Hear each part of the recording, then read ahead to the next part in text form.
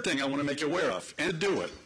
But the fact of the matter is, if by Super Tuesday that we see the final two candidates, frankly, being Donald Trump or Joe Biden, the American people are saying loud and clear, and we'll measure that again come Super Tuesday.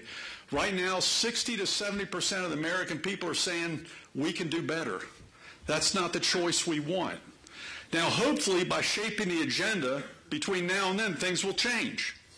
For my party, the Republicans, for Ben's party, independents, the Democrat, and for an independent. That's our goal. But if it doesn't change and we do get on the ballot access, which we will present a president and vice president candidate on a no-labels ticket.